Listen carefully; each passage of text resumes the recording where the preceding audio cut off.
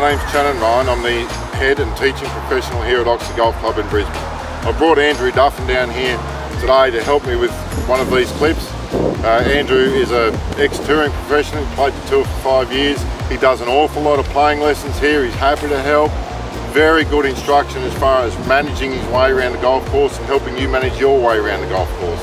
So today I've asked Andrew down here to help me with, for me, I see a lot of problems with people's clubs. The two things in the golf swing, two variables in the golf swing. Number one's the person and how we can help them. Number two is the equipment.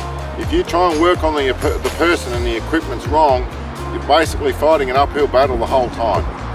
One of the big things we see people have a problem with is the length and the lie. Today we'll be talking about the clubs being either too long or too short. I'm not going to get into lying because that's a whole nother clip.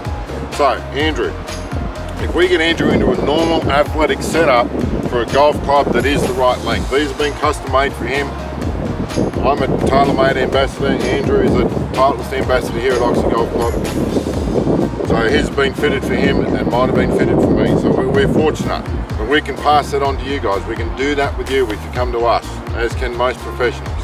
So, as you can see from where Andrew is, we've got a nice neutral posture. Everything's set up nice and athletic. So if these clubs were too short, so I'll get Andrew to grip down maybe a little bit further. But what happens is there's 3 or 4 things that can happen when a club's too short. So you can either reach your arms down, which pulls your shoulders down, which creates a big C posture once again. That once again limits your ability to turn. So the other one is if you go straight to the back again, standing up, back to normal posture. Okay, so slide back down. And we go way too much knee bend. Okay, so when we've got a lot of knee bend in there, there is a possibility that there's going to be way too much movement in the golf swing of your knee. So that's going to create all sorts of different variables. This down here, so go back to normal for me.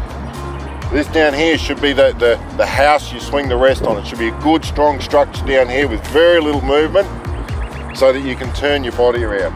When it's all too bent and everything's out, it's very hard to move powerfully. The third one is if we go back to too short again, and we go lots from the hips. So when there's way too much bend from the hips and we've got the shoulders back, once again that typically results in a very steep takeaway and a very up and down choppy golf swing.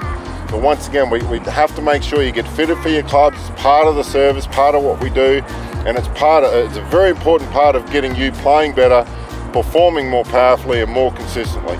We can do that with all the other clips we've helped you with here, but typically we make sure the equipment's right. Once again, 2 variables, person and equipment. We get the equipment right.